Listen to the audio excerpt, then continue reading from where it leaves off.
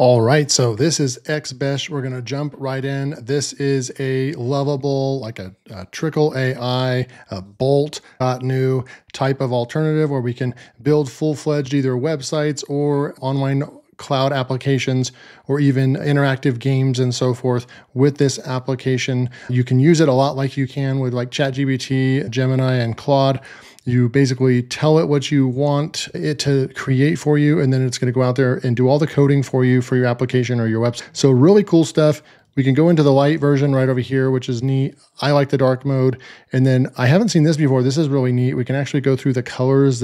You can actually modify the dashboard of what your tool is going to look like while you're using it.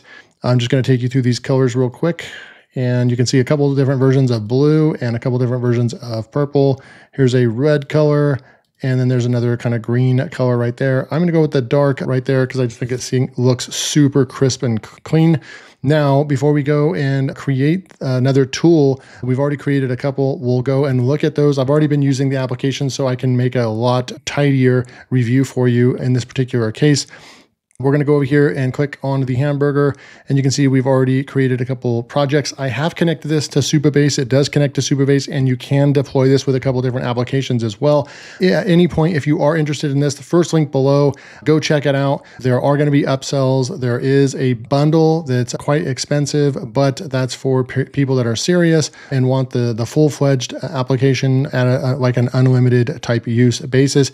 If you're going to be an agency, create these applications, go out there and sell them, and so forth. So link will be below. So let's go and take a look at this advanced tool that I tried to create a little while ago. There's a lot of features and coding.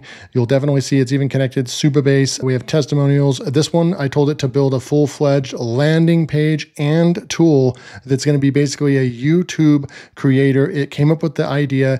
Title Genius, create viral YouTube titles that convert. Title Genius analyzes top performing YouTube channels and generates 20 unique scroll-stopping title ideas tailored to your niche. Boost your views, engagement, and subscriber count with titles that actually work. This is a tool that I actually do want to create, but it's actually, this is where kind of the rubber meets the road, where I run into issues with every app, including Lovable, like the king of these apps right now. I have tried to do something, and the moment that you start implementing web scraping and YouTube or Google APIs and so forth, it starts getting more complex for these types of automated tools. It can build a interface. It has a good understanding of what you're wanting it to do, but then it can't really actually implement without getting a dev involved. And so I wanted to test this one out. It didn't get it right, the first time, or once we start trying to go scrape URLs or anything like that, or get data, then it kind of struggled. So that's not any different than the other applications. They're not able to do that too. Lovable really isn't able to do that too. It will create very simple apps for us. So we'll go check that out. Just note, if you have something more advanced that's going to require getting and scraping data and doing stuff with that, it's going to be pretty advanced, probably too advanced for this AI right here. But it will get you really close. But then if you either need to have the knowledge to implement that part yourself, or you will have to bring in a dev at that point to make that happen.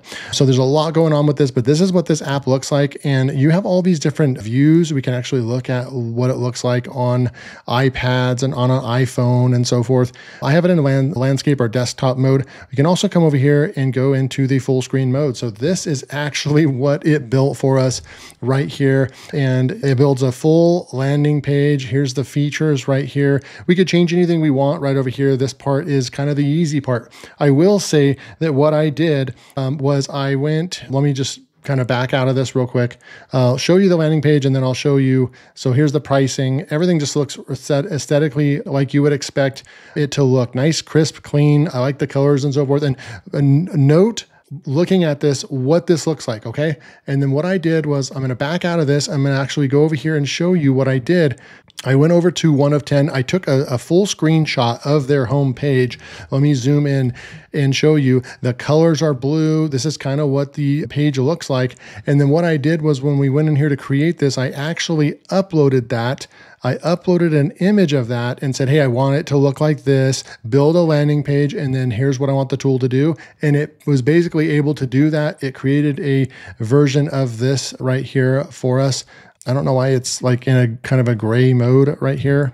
I'm going to go back and just click and re-preview if I can. Push the refresh button. So there's our landing page, and you can see that the home, this actually was duplicated. I was able to come in here and tell it, hey, you duplicated the heading or the hero area, and then so it got rid of that. And then when I clicked on features or pricing, nothing happened. It didn't take me to those sections, and so now they fixed that as well. It takes you to the preview. If we click on pricing, it takes us to the pricing section right there. So all that stuff kind of checks out. It does a good job with that. I don't know what it does when we try for free. Okay, yeah. So this is the part where this is the inside of the application after someone actually signs up. We would need to go in there and implement, hey, implement a user login with Google or something like that. It would go ahead and do that. So you have to kind of know that. Right off the bat, it's going to create kind of like a mock-up for you. And then there's going to be a lot of other things you need to do in order to actually turn this into a real application. I'm just showing you aesthetically what you could actually create over here. And then once, like if you click the launch app, it's also going to do this for us right here as well. Now what I did was I came over here and I just grabbed LearnWire right here. I'm going to copy that, go back over, and then basically you would put in a YouTube channel URL and you would say generate titles, and then I had it with advanced prompting, 70 characters or less, you know, kind of viral type titles. And you can see they're all 70 characters or less. And it gave us 20 titles. It does give us a copy feature right here. It does save your channels, previous channels as well. Really cool stuff. Now, so the theory and the mock-up actually passed the test. It did a really good job with this. It did work through some errors that I already had. So I had some errors. It was able to fix those errors. But the next step for an application like this, to where I could actually go out there and charge $20 a month for it, it needs to be able to scrape actual data and so forth, and then do something with that data. That's what makes a software really good, right? To save people time. If you can find a way that is valuable and to save people time, those are the best applications, right? That's why we're willing to pay for an application. So that would be something that I would need to learn how to do, which is to connect it to Superbase, get the logins, be able to actually have the application use a Google API or YouTube API to scrape actual channel data, and then bring that in here. And then also we would need to go and deploy this. Looks like there's a Nullify account, Vercel. Now, Vercel, I believe, is the developers that I had working on a software, they were using Vercel as well. So that is, I think, a popular one that developers use. And then looks like they have Cloudflare coming soon as well. You can also just grab the entire code and then go and deploy it yourself, but it will get you that far. Now, what I did was I came back over here to the main page, and this is where I went and clicked this clipboard right over here. And this is where I went and I uploaded that image that I was telling you about. So you can actually take a screenshot of a website or an application or a dashboard that you're looking for. Go ahead and provide that data to xBesh and say, hey, I want it to look like this. And it will actually use that in its design when it designs. Really cool. We can also click this microphone, and we can basically just talk and say what we want it to do. That's really cool. And then they have all these examples over here. So for the next example I'm going to show you is that I went over to the example templates and I just clicked on a to-do app. Build a to-do app in React using Tailwind with local storage and dark mode support. So really cool. I like that it's using React and Tailwind. Those are really popular design models and so forth. Most development and coders right now are building all their applications out in React and Tailwind and so forth. Definitely React, I know that. Now what we can do is come over here and just go in and see what it built for us. Now I can say that the YouTube one was a lot more advanced and it was a lot larger prompt. And so what I suggest is that was a lot longer, like a full paragraph, and it kind of struggled. It did take like 15 minutes or so to actually create the application. And then we also ended up with some errors. So what I've learned is you want to actually just say, hey, build me a YouTube app that creates titles, blah, blah, blah. And then you're going to start doing one-off sentences and start correcting the app and massaging the coding, if you will. That's the best way to do this, because when you come out with a really big prompt, these tools are it's just too much to put all in at once, if that makes sense. So Try to get your idea in 1 or 2 sentences. That's kind of a quick tip for you. But this is in this case, we didn't want it to build a landing page. We could go down here and say, build a landing page, and it will do that. But we just want to see what it can actually build for us for a simple task flow app. There's your dark mode and there's your light mode. Let's go with the dark mode right here. And you can go with add task. So, shopping, and then you would just push the plus button there. And then we'll go over here and we'll say homework. And then you can push enter. It's gonna, so the enter key worked, or you can push the plus right there, and then you can delete, you can edit. That's really cool. It did all the basic functionality. It's modern, UI design, looks really good. And then we're gonna say over here, we have a blog post that we need to get out, and then we need to work out. So we have our tasks that we've added. We have active and completed. So let's just say we got our homework done and we got our shopping done, and then we can go ahead and clear those. We can look at only active because there's only 2 left. We can look at the completed ones that we have. We can look at all, and then we can clear the completed right there. So super easy. Of course, if you wanted to make this really cool, you would actually go in down here and start adding more features, like save features, add a little calendar, add a weekly calendar. Those are the kind of things that start making your tool more valuable that someone actually possibly would want to pay for, right? So it passed with flying colors on this exact strategy right over here. Again, let's go and just do a live test real quick.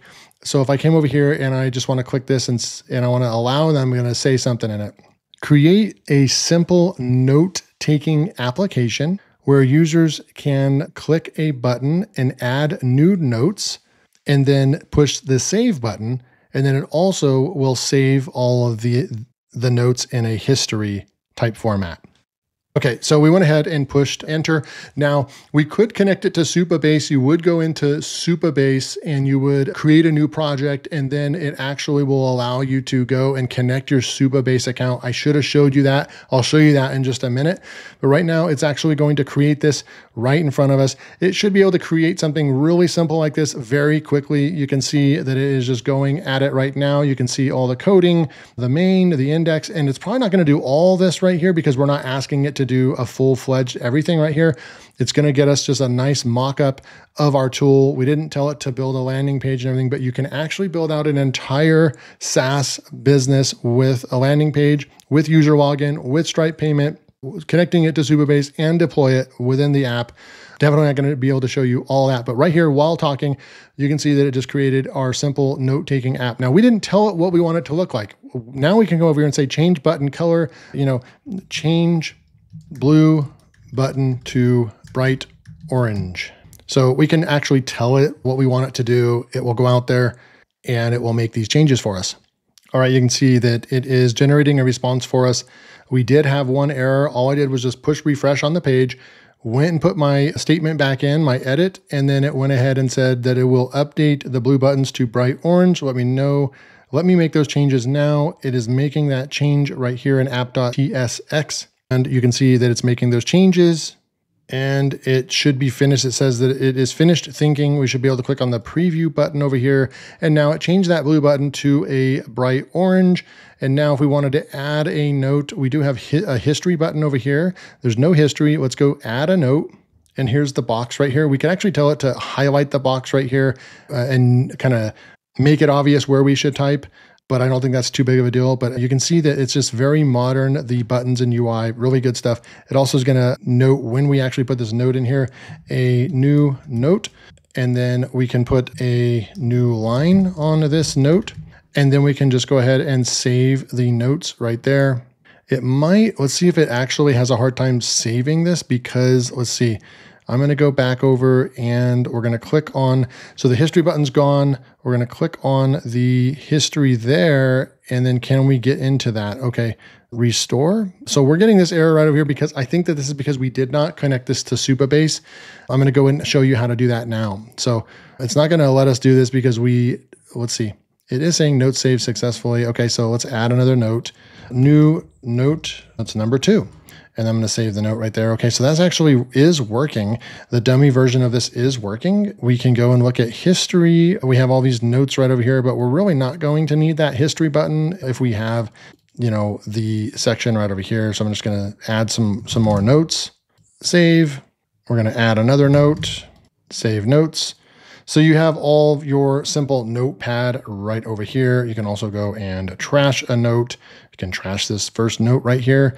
So it's fully functional. You have that history button right over there as well. So a simple note-taking app right there. Finally, I'm just going to go click on this. So we have YouTube title tool. When I did that YouTube title tool, I put my whole prompt in right here. I clicked this and we are connected to Superbase. And what you would do is you would click in here, and I created a project in Superbase. And that's where I was actually able to select this. And then that actually connects your app to Superbase. So it's going to allow you to actually save a database, because that's what Superbase is, to save your database. So this is xBesh. This is definitely one of the more advanced softwares that I've seen. This is actually a JVZoo product, and this is actually looking really, really good. So if you want to go and pick this up, there'll be a first link below. Go check it out.